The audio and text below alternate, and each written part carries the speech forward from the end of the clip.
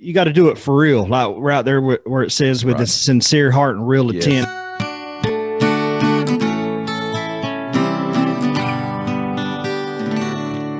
You are listening to Saints in the South.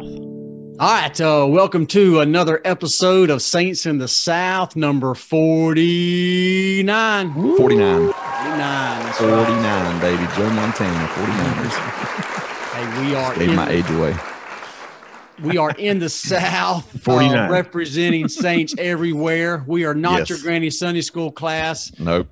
And we are your source for gospel growth and good times. Got all them taglines in there. Got them all in. All the taglines within Taglines. Hey, y'all go ahead and hit those subscribe buttons on YouTube and your podcast platforms. Apple, Google, iHeartRadio, Spotify. Continue to share this thing. And we are combined with our 6,000 podcast downloads. With our YouTube views, we are just under 12,000 views and listens. So crazy. Wow. That's right. We hope to have 12,000 by the end of the year. So y'all help us out there. We can do it. And we got big news today. Today is Marcus's birthday. Happy birthday, Marcus. Marcus. 43. I was 43. going to try to be the same age as how many episodes we did. It didn't work out. Yeah, So. right. We should have slowed down a little bit. Oh, yeah. All right. Happy birthday, Marcus. Yes. Big birthday cake emoji here. That's right. That's where Marcus is thankful for Zoom. Otherwise, he'd get a cake in the face at the end of the episode today. We had it all planned out. All over the whole time. Absolutely. Well, hey, fellas, this is our last episode as it pertains to the Book of Mormon Come Follow Me curriculum. So it's been a good ride this year so far. Been a good ride. I can't believe, man. What a year. 531 pages later. Hey, but 2020 didn't do one thing. It didn't stop Saints in the That's South. right. That's right. Exactly. Absolutely. Well, hey, we'll go ahead and jump in here just to kind of set things up.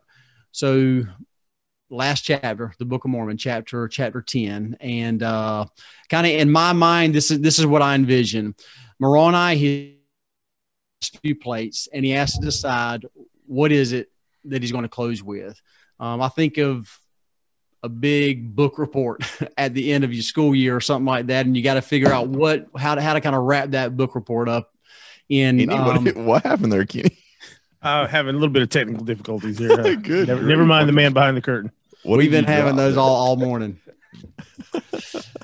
But this one's a little different. Moroni's having to put an end cap on somebody else's book report, right? His father's Mormon. Yep. He's compiled everything, abridged everything. And we know that the Moroni isn't too fond of writing and everything, but I think he does a perfect job in bringing an end to the Book of Mormon here. And so we'll go ahead and jump in, and y'all let us know what you got, fellas. Man, I like whenever you said that he was trying to fill out that last sheet, of metal there. I really do believe that he wasn't going to leave anything blank. I think he would have felt like, oh, there was a little bit of room on there. I should have, I really think he was filling it up, man. Why not? I mean, he's got it, and here we go. So I just thought it was interesting when you said that that he was trying to fill out the rest.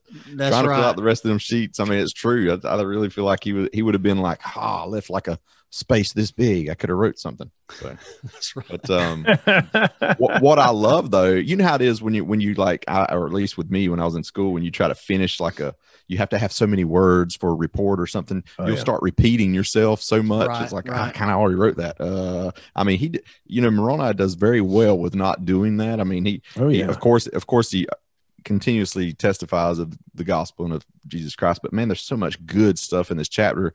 I was saying that to Kenny earlier before we got started that I've got more notes, it seems like, for this one chapter than I have probably for the whole book of Moroni. It seems like there's just a lot of good stuff here in this last chapter. So what he wrote down was good. So let's jump into the meat of it, I guess. The verb we don't use much now that you see many times is exhort. Yeah, exhort. I think it's mentioned in 8 verses there, but which means strongly encourage, to urge. So that's a word we don't use much now, but Ron, I thought was much needed.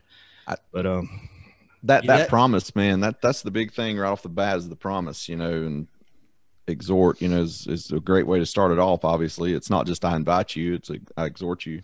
But I always thought of that line right there, if it be wisdom in God that you should read them, talking about the Book of Mormon, these things that he's wrote.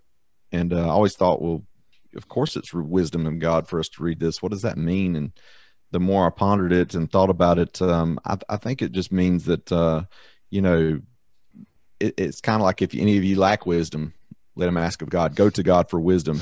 And so, in other words, if you have wisdom, or if you're searching for wisdom in God, you will read them. You know what I'm saying? You'll find them. And I think that's kind of what it means there. It's not so much that the Lord's just saying, and two, he's probably thinking, I'm going to seal them up in the ground. And I hope the Lord, if it's got to your generation, if it didn't come out in 1600s, you know what I'm saying? So they didn't get a chance to read these things, immortality. It sounds like I said immortality. So those people didn't get to, but we did, we get to read these things. And so it was wisdom in God that it came out during our time. And so there's a lot of things there in that line. There's so many things here in this promise as we go, but yeah. And you got to take it, you got to do it for real. Like we're out there where it says with a sincere heart and real intent. I remember, as a missionary, that's your go-to scripture. That's when, that's the promise, Moroni 10:3-5. You always read it. You ask your investigator to read it. People you are you're wanting to invite people to learn of the truthfulness of the Book of Mormon and the power of it. And I remember there in Uruguay, there was a guy named Javier. I felt the spirit. My Spanish was down. It was good. And I was reading it and I was rolling my tongue, just really good with the language, reading it, felt the spirit really strong. That's what I really remember the most, of feeling the spirit. He looked at me. He's like, cool.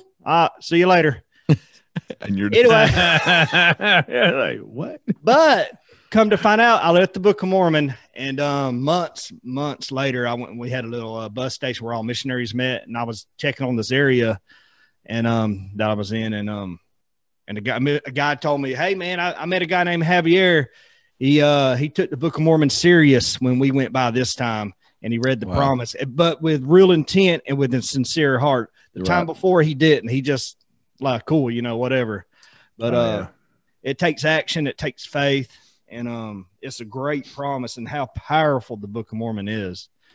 I mean, out of all the books in the world, you can truly read the Book of Mormon and feel the power of it.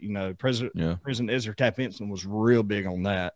He was, all of them have, but I remember he kind of reminded us more in my lifetime of Book of Mormon. Yeah, Ezra Taft Benson, flood the earth with the Book of Mormon. That was exactly. Ezra Taft Benson. And was it Joseph Smith that said that a man would get nearer to God by precepts than any other book? Yep. Keystone of our religion. Yep. I also like in this promise here, 3-5.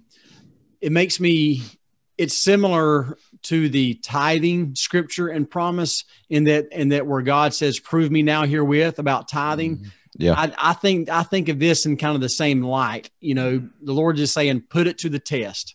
Okay, put it to the test, and I promise you, it will ring true in your heart. Yeah. Yes. There's a lot of things here. Here, this is interesting. I thought it. I like in verse 3. So he's it says that ye would remember how merciful the Lord hath been unto the children of men from the creation of Adam, even down until the time that ye shall receive these things and ponder it in your hearts. Remember the Lord's mercy from Adam until now and ponder in your hearts. Where would we read about the merciful, how merciful God is since the time of Adam? That's, obviously we'd have to go to the Bible. Yeah. And so the thing that we see is that the Book of Mormon is a companion to, not a rival of the Holy Bible. I mean, that's just as obvious right here as anything. So he's saying, remember these things, remember all the things that you've read and things that you know about God. Take all those things, about Adam and about Moses or Noah or, all the way through. Remember all these wonderful things. And then it says in verse 4, and when ye shall receive these things, and that goes off what Andrew was talking about, I don't think that it means just receiving the Book of Mormon in your hand. I think it's receiving it into your heart and receiving it into your mind, like really taking it on and saying, you know what, I'm going to really dive into this, with an open mind and receive it. And so that's the thing here is how do we receive it? Just like Andrew said, he left the Book of Mormon with him, but Javier didn't really do anything with it until maybe a little later. He really received it later, even though he physically received it, he had to internally, spiritually receive it. So that's pretty cool too. Definitely. Yeah. There's thousands of people around the world every year that pray that prayer, about exactly to ask if the Book of Mormon is true, and they receive the same answer. And I think what y'all was saying about with a sincere heart really makes a difference, because I know I have seen people in Facebook groups and stuff talk about I read the Book of Mormon and I prayed about it and God told me it was false and stuff. Well, yeah, exactly. I can't tell what's in a person's heart, but I really feel like those people might not have been praying sincerely, or they would have gotten the same answer that thousands and thousands of other people do every year, because God doesn't lie. God's not going to tell one thing to one person, another thing to another person. So yeah, that's really we have to be sincere. That's a bold statement. And that's a bold statement too. To tell someone, if you truly read this with real intent, with a sincere heart, God will let you know that it is true. Right. Oh, absolutely. I think it's interesting too in verse 4, and there's a great, and I read this last night, actually, I didn't find it until last night, but there's a great talk from the April 1994, way back. 84. No, not 94, 1994. Oh, Did wow. I say 84? I'm sorry, 1994. I must have been thinking of Van Halen or something. Anyway, 1994 is Jason Aldean.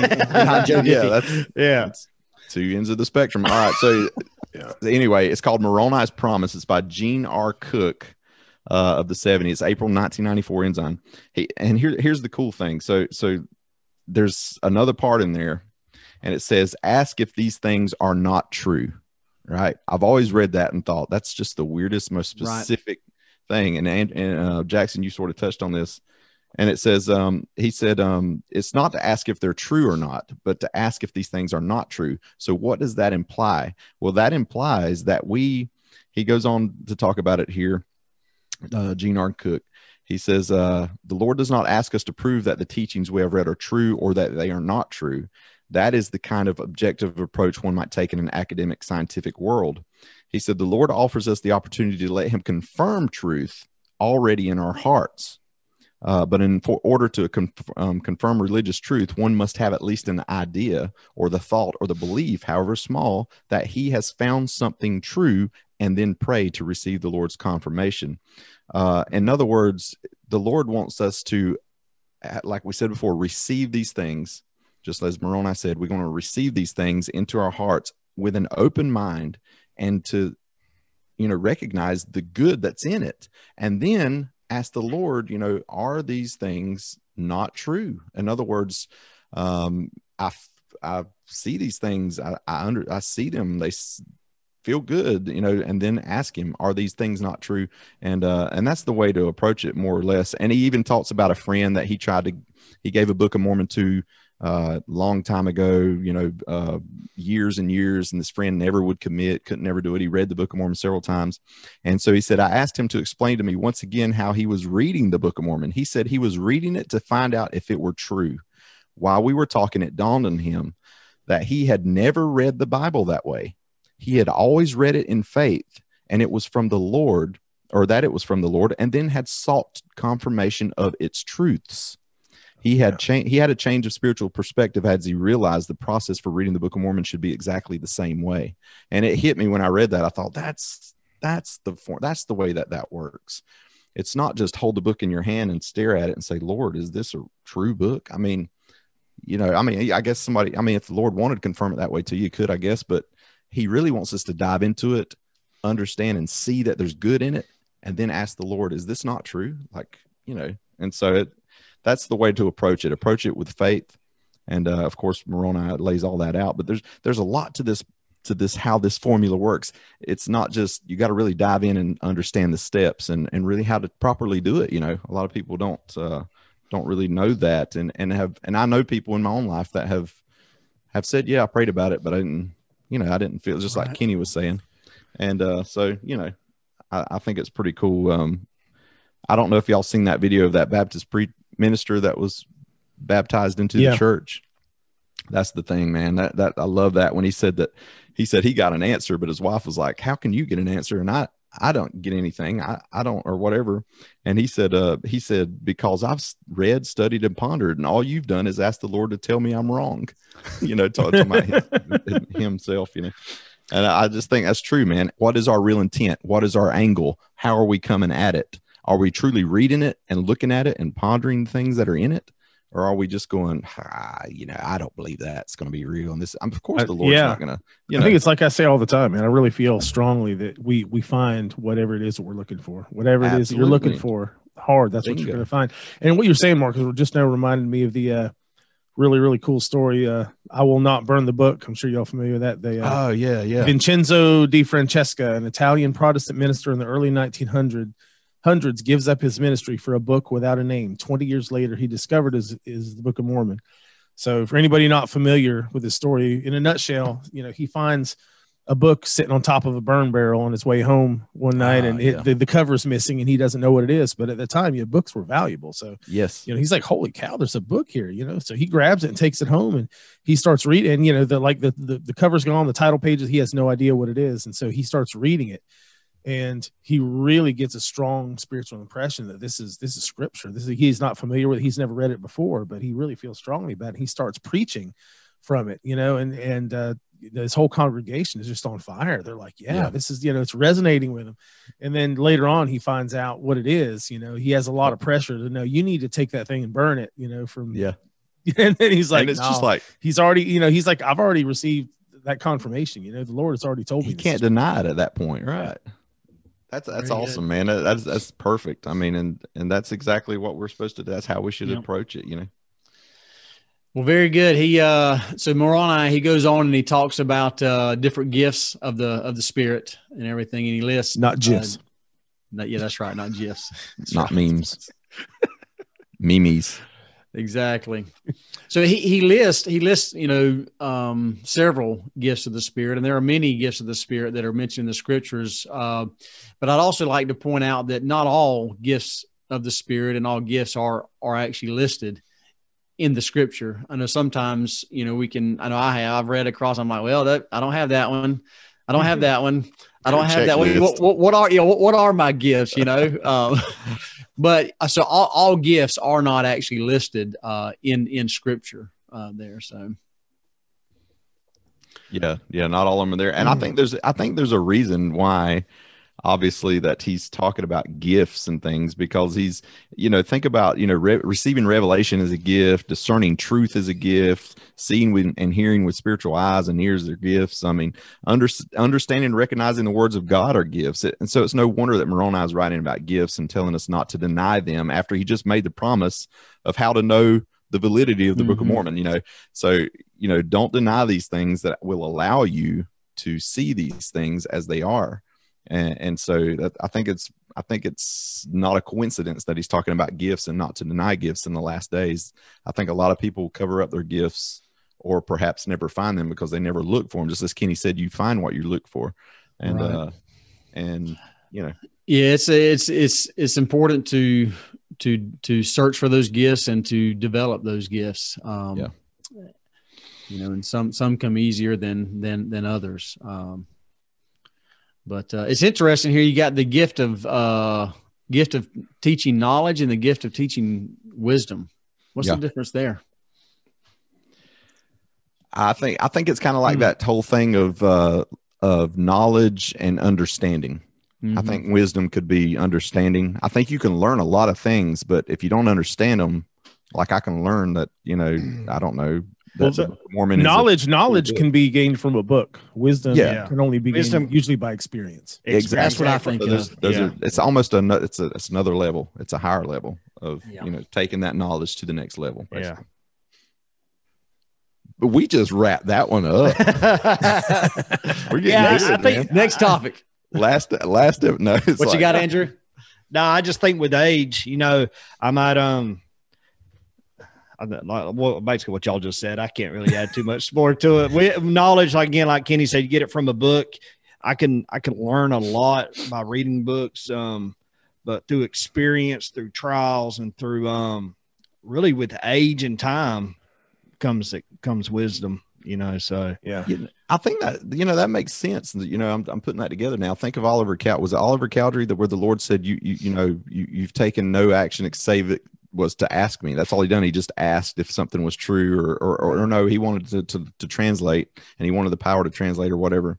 And the Lord said, all you've done is ask me for that power. You haven't studied it out in your mind. You haven't done the proper steps. And so I think that's the difference in having a knowledge and then, of course, having the wisdom or understanding. You have to put, like Kenny said, you got to put the work in. You got to put some work in. And so that's what it is. All right, everyone. Well, this is where we're going to bring our Come Follow Me Book of Mormon discussions to a close. We've had a lot of fun discussing the different aspects of the Book of Mormon and different insights and things that we've taken away from them personally. We hope that you that have watched and listened over the year, that you've been able to take something away from the insights that we've given. We especially hope that you've had some good personal studies, some good family studies on your own as well, and further strengthen your testimony of the Book of Mormon, as well as strengthen your own testimony and relationship with Jesus Christ, which is what this is all about. As we stated earlier, the Book of Mormon will draw us closer to God than any other book here on earth, as the prophet Joseph Smith stated. But we would like to close by reading the last three verses here in chapter 10, verses 32 to 34. It says, "Yea, come unto Christ, and be perfected in him, and deny yourselves of all ungodliness. And if ye shall deny yourselves of all ungodliness, and love God with all of your might, mind, and strength, then is his grace sufficient for you, that by his grace ye may be perfect in Christ. And if by the grace of God ye are perfect in Christ, ye can in no wise deny the power of God. And again, if ye by the grace of God are perfect in Christ, and deny not his power, then are ye sanctified in Christ by the grace of God, through the shedding of the blood of Christ, which is in the covenant of the Father unto the remission of your sins, that ye become holy without spot.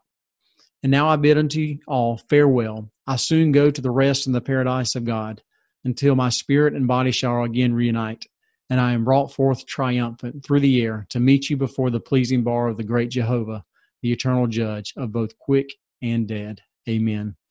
And so Moroni closes it out there by focusing on the grace of Christ. Ultimately, it is through his grace that we are all saved. We look forward to more discussions next year with the Doctrine and Covenants. We do have one more episode this year, which is going to be our 50th episode, and it just so happens to fall on the week of Christmas. So we're pretty excited about that, and hope we can bring you some Christmas spirit, and especially focus on the reason for the season, our Savior Jesus Christ. And until then, and until next time, y'all keep on striving.